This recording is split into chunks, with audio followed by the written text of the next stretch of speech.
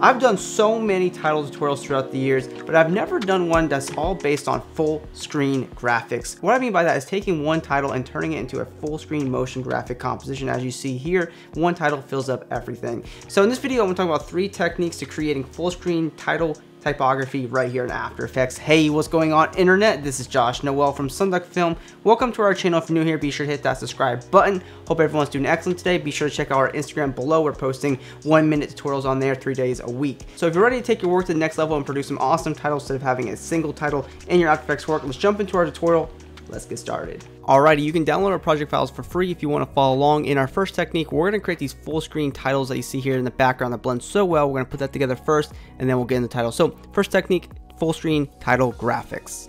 So here we are in our tutorial composition. All we have in here is a title. That's the first thing you should do. Type out your, one of your main titles with the textile tool, and when that's ready to go, what we'll do is we'll take this layer and go to Layer, Pre-Compose, and we'll call it title placeholder and click OK. We'll come back to this composition in a second. Just want to set this up. Then what we'll do is we'll take this layer and we'll duplicate it. Come here to the bottom one. We'll come here to generate and we'll grab fill. And we can come here and we can change our color to like a dark red here or any other dark color you want. This is where we're going to start really changing the color of the scene here. And then what we're going to do is we're going to go to Effect, Blur Sharpen, and grab CC Radial Fast Blur. Alright, we'll come here and we'll set the amount up to maybe 95. And one thing you'll notice is that there's an anchor point in this effect. What we'll do is come here from the left side and we'll add a keyframe for center. Come to the end of our composition and we'll have this animate over to the other side.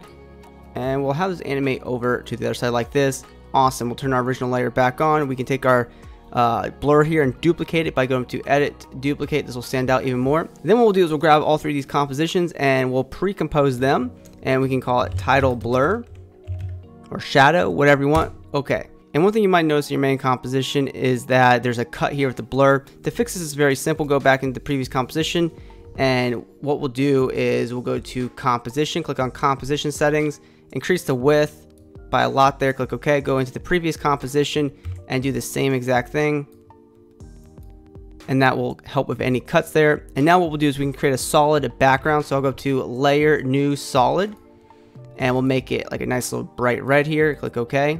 Call it background, and we'll come here to the blend mode and set this to multiply. Beautiful. Now that's going to be in there, and we can take this layer and move it down here to the bottom. We can duplicate it, move it up one, and continue to create several different duplicates of this. Starting to come together, let's come here and create a new adjustment layer, and let's come here to Effect, Noise and Grain, and just add the noise effect. We'll set this up to like 16%, uncheck Use Color Noise, and that'll kind of help blend things a little bit better together here. Alright, technique number 2, we're going to talk about animating these titles, creating a tracking effect. And also before we begin, I went ahead and also scaled up each of these titles to be a little bit larger so they fit pretty nice in the composition. I also added just some black letter box here just for some aesthetic. So what we can do is go into our original composition that we had the original placeholder, and we can animate this very easily. What we can do is open this up, come here to animate, and just add a quick scale to this. We'll set this down to 0%, and we can also come here to add a tracking. And what we'll do here is just bring down the tracking to kind of clamp in on itself. And what we'll do is open the range selector, add a keyframe for start, and move forward maybe by a second or so, and set it up to 100%. We'll do 2 seconds here. So you'll have this animation. But what we want to do is keep the animation fluid. So we'll come here to animate and we'll add another tracking to this. Come here to the beginning of our timeline and add a keyframe for tracking, and move to the end here, and we'll just continue to have this track forward here, just like this. This way there'll be constant animation within the title. And in our main composition, this will update, and that looks pretty cool, but we want to take this animation even further. So what we'll do is we'll grab each of our title layers and we'll hit P on the keyboard for position. We'll add a keyframe for these, and we'll move to the end of our composition here, and we'll just simply move the X values of this over. So these titles will be animating in the background. And then we take each of these layers here and we can just offset them in time so they don't all come in at the same exact moment in time here. And when it's all said and done, you should have a really cool composition reveal in with your big title like this. And it's really cool just to have that in the background. Now, of course, you're probably going to want to have this original main title in here, so you can do that by taking our title layer, duplicating it. What we'll do is just take out the position, keyframe the animations, right? And we'll come here, scale it down, and change the blend mode back to normal.